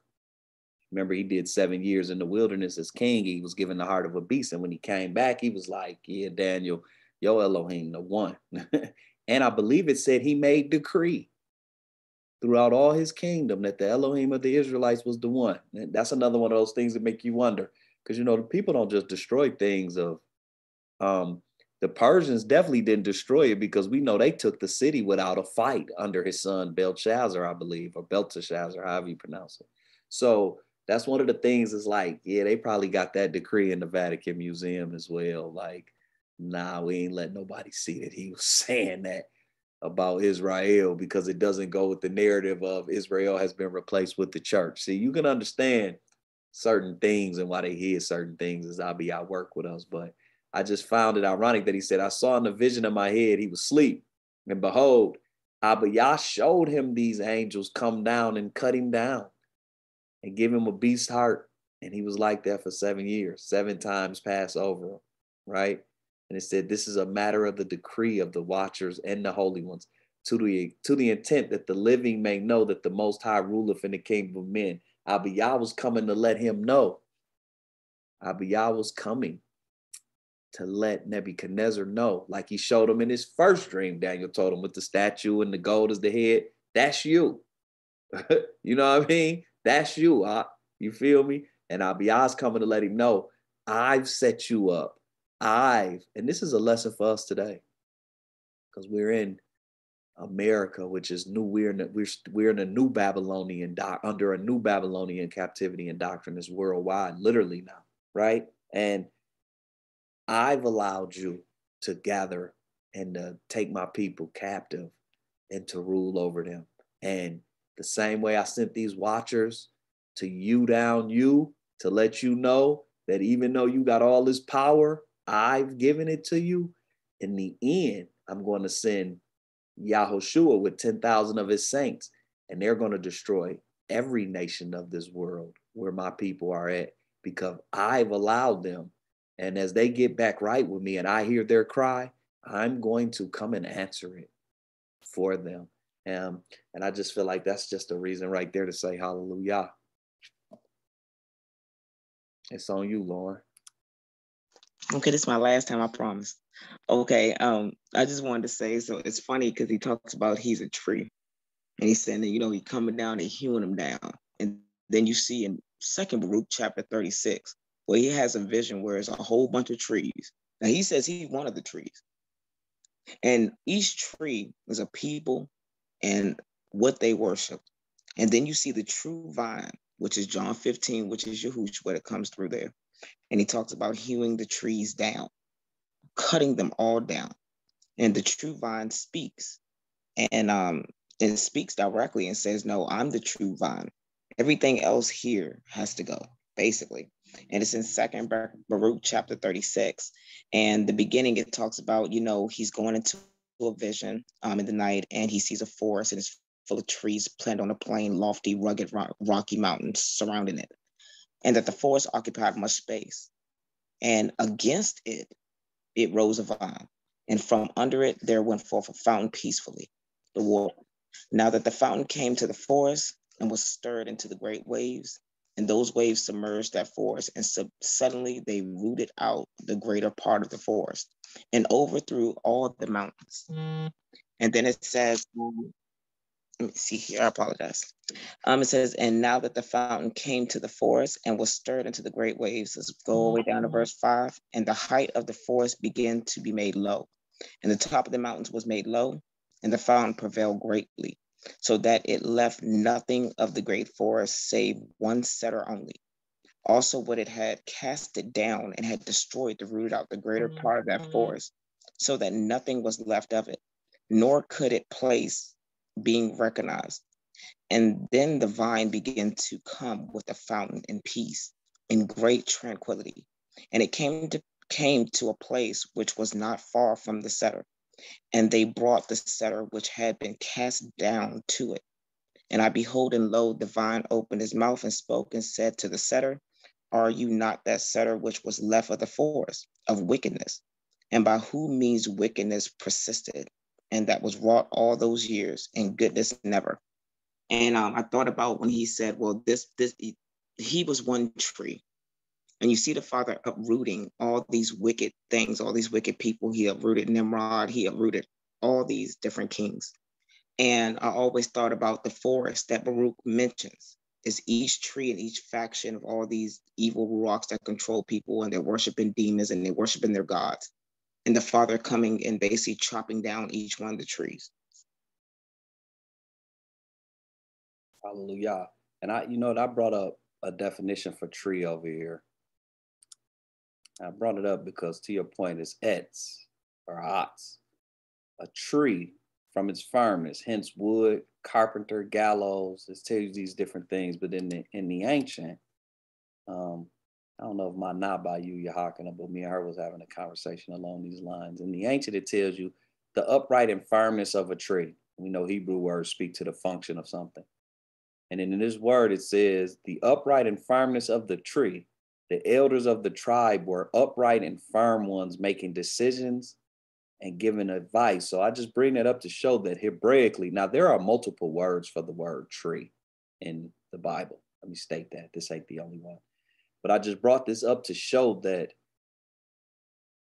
trees have been used to describe the upright, the elders, or even mighty men, because a mighty, strong, powerful man is like the firmness of a tree branch, which we know is very strong. Like a tree branch is if you see a storm or something and it came through and it cracked trees in half, that would have to be a really powerful storm, because trees are actually bend and not even break. So it speaks to, sometimes trees speaks to the firmness of a man, the power, I guess, of a woman as well, the power or the firmness, the strength of a leader or a hero or a mighty man or an elder and whatnot. So that's just to your point about the trees. Hallelujah. Anything else before we close out? It's been a good read, man. We moving along, man. We ain't getting as many chapters in as I want, but some of these are really short, so we'll continue to move on. Keith, I was thinking tonight as we were reading, like when you be doing the Friday, sometimes it'd be quiet and you like, man, y'all ain't got nothing for me. Can you imagine doing this Enoch in there with 20, 30, 40 people? Yeah, nah. Nah. I mean, with Enoch, and I say that respectfully, I think the reason that is because Genesis, really of all the books of the Bible, the language of it is I don't want to say plain, but understandable to where it speak directly to points. You know what I mean? This Enoch is like, it's just something that a lot of people worry about in general. Right. And that's why it helps to have a good understanding of the script as a whole before you even try to touch Enoch. A lot of times, myself included, a lot of times, when we first get into it, we're looking for the fantastical. So we're dabbling in Enoch and Josh and Jubilees, trying to, prove a point that, we may think we see. It's that shiny object I speak about. But it's not, all of us on this call have a good, firm understanding of Torah. So it's edifying, but it's definitely not a book that I would recommend for someone who's not, you know, semi-versed or, you know, extremely well-versed in the scripts first. Yeah, same with me. And I think I look at that even different. I look at Enoch even different than Yasher and Jubilee. My Isha is reading through Yasher right now, and it's an easier read because it's more of an historical account, and it does read alongside of the first up until Joshua in Scripture. I think Enoch is especially the book that'll have you looking for some new revelation, and I also agree that we should be firm in Torah, at least the first 5 books of the Bible before you get, and really all of it, but at least that before you get into it, because we've seen, if you peel at some of these weird doctrines in and out of the truth of the world, a lot of it stemmed to not understanding fully Enoch. Like a lot of these doctrines of the world stem back to Enoch. So I definitely agree. Yahakana, it's on you. Shalom. This is actually Mana. I didn't get to join in on this this call this time around, but I wanted to ask, as you guys do your closing out prayer, that you guys also pray for me.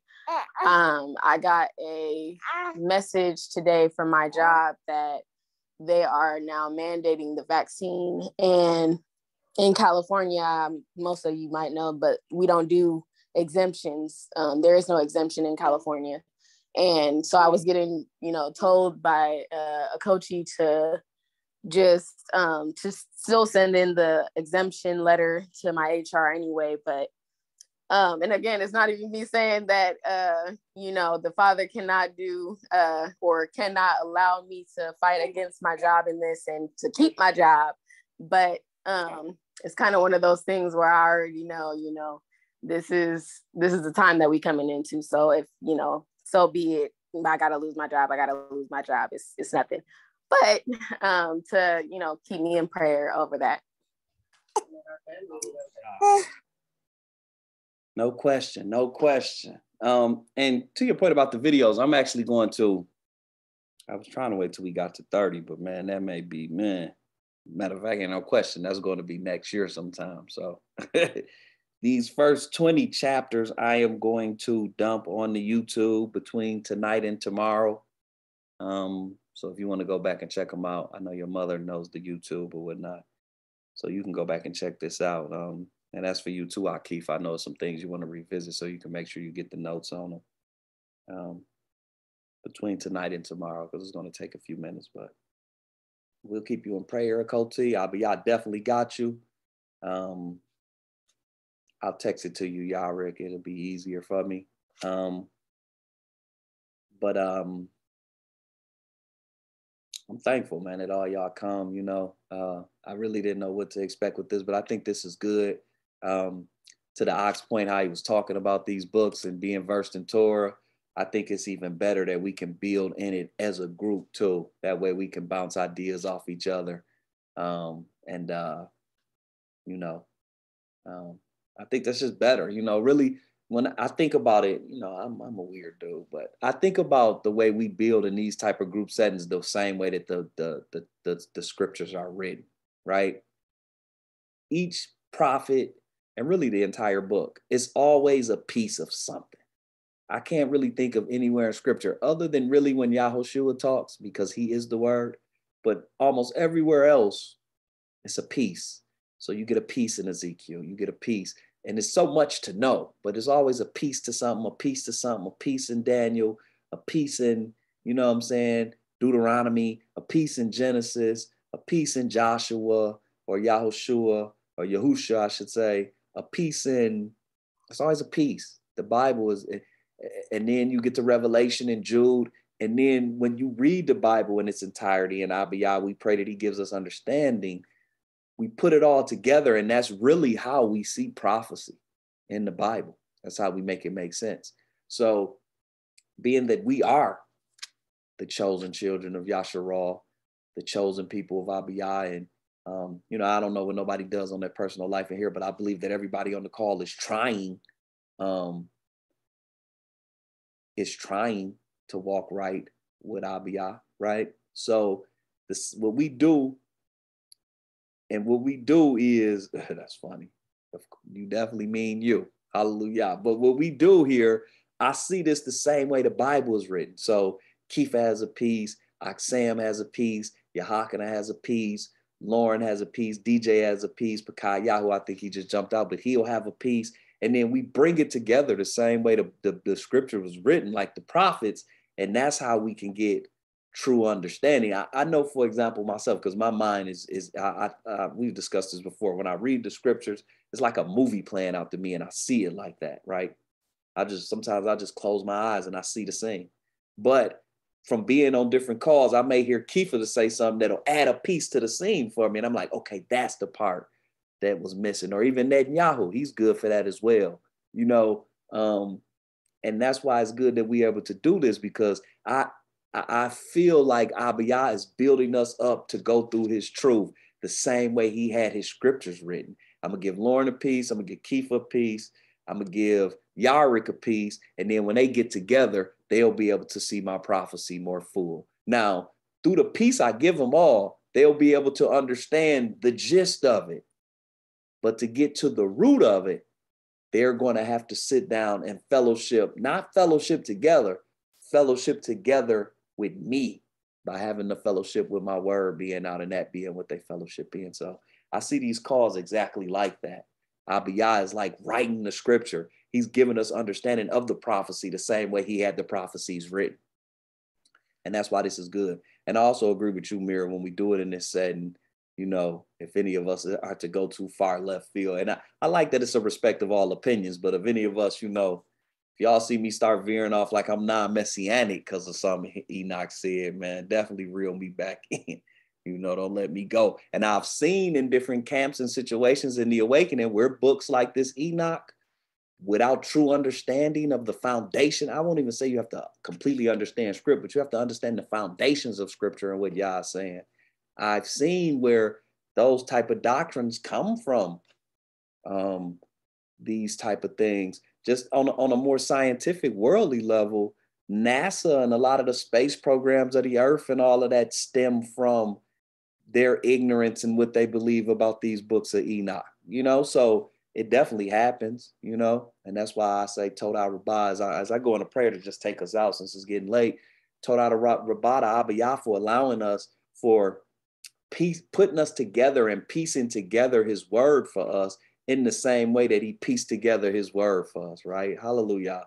Like Yah is so on time all the time. He's piecing us together the same way he pieced the word together to begin with, to give us understanding of the word. And we say Todah Rabbah for everybody on the call, that you're allowing your Ruach and allowing your light to shine through us all. We know that we are an unclean people as we come into your truth, Abiyah. Some have been in longer than others, but I still just pray that you have mercy on us all, Father, Yah, that you forgive us of our sins that we commit knowing and unknowingly, and that you continue to have patience with us, Father, Yah, as you search our hearts as only you know it. And you know that we are trying, Abiyah. It's a lot of things that still hold us back. There are things that we don't completely understand, that we are even wrong.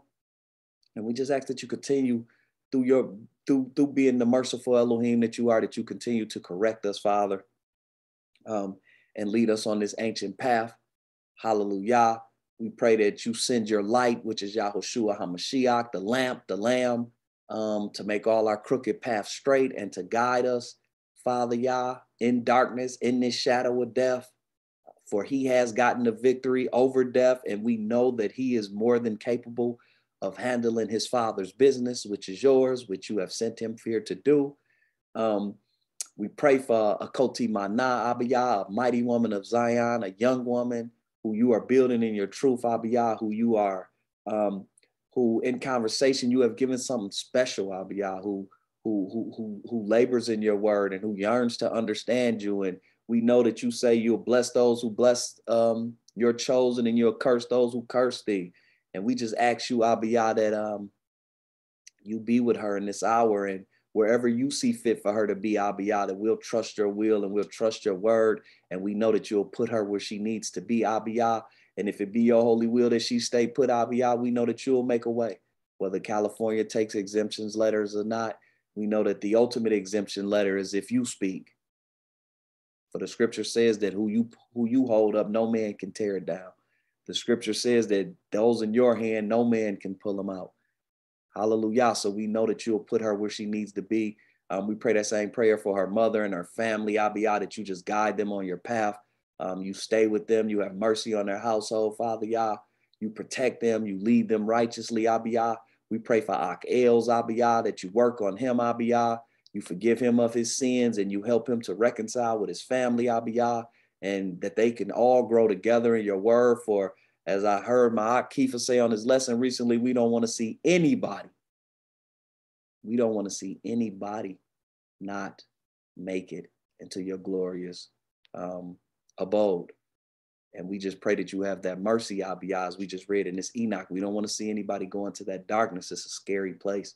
I believe that's why you've given us this, to read this, to make sure that we have the proper reverence and fear for you, knowing that we don't want to be there, but also rejoicing in knowing that you are calling us so that we aren't there, and calling us so that we can help others. And we see that on Yahakana Mana and also Ak Els Abiyah. We just ask that you have mercy on them, and you let your light shine on them and teach them all things, and let your Ruach reveal all things, Abiyah, so that they can be what you have called them all to be, which are functioning vessels in your temple and in your tabernacle, to do your work and to do your bidding, and all things to give you glory, and let your light and let your glory be seen.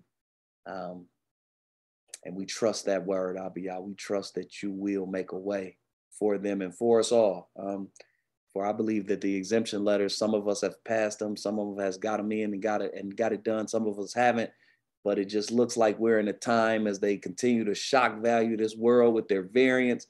The day is coming where all of us may be in a situation where there is no state will take one, and we still will give you all honor, glory, and praise in that moment, knowing that you will always have the final say with the house of Yasharal. Hallelujah. We give you reverence, Abiyah. We thank you for your only begotten son, which is the word made flesh, and who came here to teach us these words, to teach us these scriptures. And even in his absence physically, spiritually, he's still revealing all things, because of the Ruach you sent in the world in his name. And we ask in his name that your Ruach is upon us all tonight. I ask that your Ruach is upon our DJ as he studies the Ezekiel and he ties it together with this, Abiyah, that you reveal what he's worthy to see, what any of us is worthy to see. I ask that you continue to just be our mighty Elohim in this hour, Abiyah, of uncertainty, but we are certain that we have you. And as Revelation chapter 2, verse 9 say, you see our poverty and our tribulation, but thou art rich. Why are we rich? We're rich because we have you. And everything in the world and everything of creation, you have the keys to creation, so you control all things. We ask that you open up the health of our body and all our children, Abiyah, and you just make us strong and give us focus and endurance in this time so that we can go out and do this work and be all that you've called us to be, Abiyah. Teach us to be better brothers and sisters, mothers and fathers, husbands and wives, uncles and aunties, nieces and nephews, cousins, Abiyah. Teach us to be better. Teach us not to backbite. Teach us not to murmur and blaspheme, or teach us not to gossip about each other. Teach us to be merciful towards each other. For the only way for us to be forgiven by you is we have to be forgiven. Show us where we're right and show us where we're wrong so that we can correct ourselves even when we think we're right. Let every man know that he knows nothing. Hallelujah. Save for you. Save for Yahushua. And we just ask that you continue to lead us righteously on this path, Abiyah, in the name of Yahushua HaMashiach. Hallelujah, hallelujah, hallelujah, hallelujah. Hallelujah. Hallelujah. Hallelujah. Hallelujah. Mana, put that document in the chat. So that's work for, many of us. I know we're entering in a different time, and it may not still have the same effectiveness that it had before, but that's what I use, and I'll definitely also be keeping in my prayers.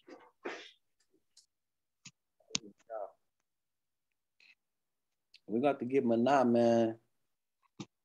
Keith Manat showed me something about the Song of Solomon. Like I told you earlier, I always know, and I humbly say this, but I read a lot of scripture, or not as much now because my daughter be like, no, she be running interference. But back when I had that moment, like 2 years ago and 2 years prior to that, I used to just read. I told you that before, I would just read. So from reading so much and everything, as Mira would always say about the extra books, I read quite a few things. But with that being said, whenever I hear somebody now and they go over something that I knew, but I see it away, I'm like, yeah, that Ak was studying, or that Akoti was studying. And I seen that with your lesson when you talked about Rachel. And a lot of times we just look at Rachel and it's like, you know, Jacob loved her. That's Joseph's mother, end of the story. But you showed where she might have still been tangling with them idols, right? Which is something that's like, we know, but we never really put that face on it. And when you did your lesson, I was reading and I was like, yo, that was really dope. Like, I never really thought about it like that. And then once you do it, now I'm back in the scripture, like, well, let me see, man, what this Ak was talking. You know what I mean? Even you my Ak, but I still even go scrutinize you. Like, let me see what Ak talking about, right? And I felt you. I say that to say, and you know, this is part of the reason why we pray so hard for Mana. Mana was talking to me about Song of Solomon. And I've read Song of Solomon. And typically people can't understand Song of Solomon because it's just like a loaded book, period. And she said something to me. And I had a moment with her about a month ago. And I was like, man, I never thought of that, you know? And then as I was praying for her and praying on it, y'all was just like, man, I got 7,000 prophets who ain't bowed to me. You ain't the only one. Hey, yo. So I just say hallelujah to, but nah, man, you're going to be okay, man, because I see what Yah has given you in scripture. And I understand that he don't just get at to the faint of heart. He don't just give that to nobody who ain't worthy. So, you know, I talked to Mana a while back, and be blessed. My bad, Aki. I talked to Mana a while back and realized that she's reading it on a different level. Like she's reading it on a different level now. So I know she's definitely in that vein. She showed us a couple of things before. Hallelujah. Oxam, I view the same way. And I view everybody on this call that way, though. I've seen everybody. But just speaking of the younger folks on here, Oxam, as soon as I met you at Sukkot, I was just hearing some things you were saying, and I was like, you know what, in truth, because I'm like 20 years older than you, and I say this humbly, but in truth, as I heard you talk, I was thinking like, man, that Ox sounds just like me. For real. And you know, all praises yeah. About me like this Dre be somewhere everywhere. When I was listening to you, I was like, that's my kind of Ock right there. But I just see the future of this thing, man. Abiyah's doing something special, man, with y'all, man. I say that to you and Manak, because I love both y'all the same way.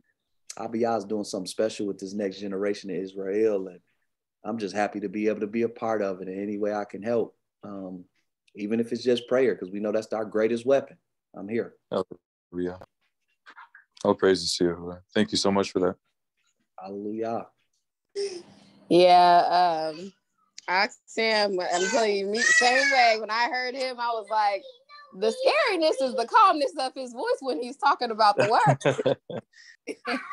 But yeah, all praises to the Father. You know, I'm like literally when I was getting the message and I was sitting there and I was like the hesitancy to panic. I was like, wait, hold on, no. You know, stay put, chill out, pray, of course. But I guess the thing that boggled my mind so much was that I was like, you know, this ain't I was talking to a coworker of mine and she just kept telling me every which way, like, no, well, this is all states, this, that, and the third. And I was like, well, wherever I gotta go, I was like, I'd rather, you know, before I compromise my beliefs, I'd rather die or be homeless or, you know, be without before I compromise my beliefs at any cost. And just kept getting more backlash to what I was saying. And I was like, you know, I put my phone down and I was like, yeah, I've made the hard decision before. I'd make it again and again and again. So, hallelujah. Hallelujah. Hallelujah. I don't see you going without a coat. I'll be out and say, I'm waking y'all up to make you go without. I don't see that. Hallelujah. Making the way. Hallelujah. So shalom, shalom, everybody. Layla Tov. As usual at this hour, I hear my daughter downstairs turning up. So I gotta go get to it, man. They don't tell her what she got my house looking like. Y'all have a good evening. You too, Layla Tov. Ahava, Layla Tov, Aki. Good Shalom, read. shalom, Layla Tov. Shalom, shalom. Later, too.